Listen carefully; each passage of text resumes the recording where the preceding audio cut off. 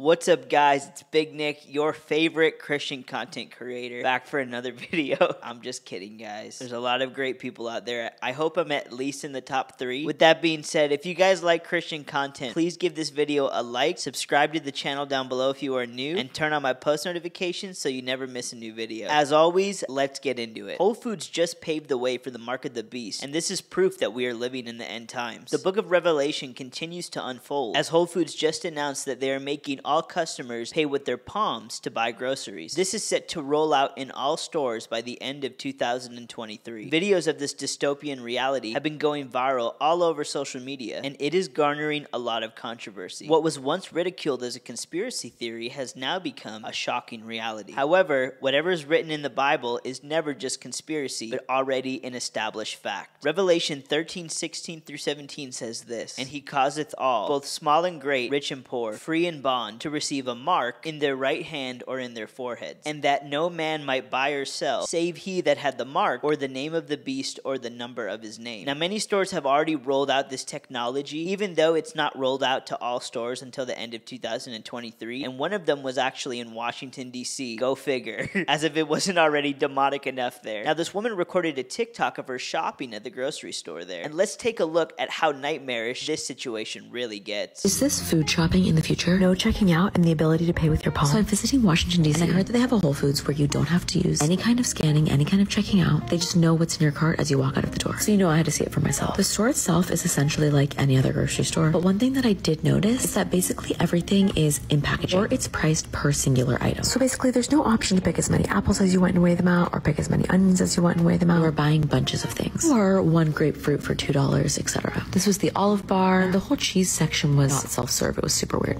You can buy bags in the store and you just put everything in your cart, and then you literally just walk out and you scan whatever you scan to get in, but you don't actually have to scan anything either. It was a super surreal experience. I honestly don't know how I feel about it. I don't think that it's necessarily taking jobs away, because there's tons of people working to stock the store. Now here's where it gets a little bit dystopian. You can go in and register your palm, so all you have to do is literally put your palm on this device. Apparently you will connect it to something in your Amazon account or your card, and then every time that you want to enter a store, you're just gonna scan your palm. It's super crazy. And I also didn't know how much I was spending until I got out of there. They told me how long I spent in the store, and then they sent me a receipt later, and it felt really expensive. I can honestly say I hope this does not become the shopping experience of the future. That is absolutely unbelievable. Not only is the palm scanning super odd, but the fact that Whole Foods is tracking you on a surveillance camera and sending you a notification on your phone about how much time you spent in the store is a complete violation of privacy. As we see the agenda for the beast system come to fruition, it cannot be any more clear that Jesus Christ is coming back very soon. It's time to wake up and realize the Bible is alive, and not just merely some form of literature, but the actual living word of God itself. Jesus Christ is the answer. The Bible is real. I don't know what more proof you need. Guys, let us remember that God has not given us a spirit of fear, but of power, love, and a sound mind. Even though these world events may seem pretty chaotic and to the flesh could seem scary, this means that Jesus is coming back. Let's get excited. I'm excited. I'm trying to see my mansion up there. I know I got a fat mansion up there. If you guys want to watch my last video, simply click up here. And if you guys want to subscribe to the channel, simply click up here. God bless all of you guys in the mighty name of Jesus Christ. I love you guys so much. Take care and peace out.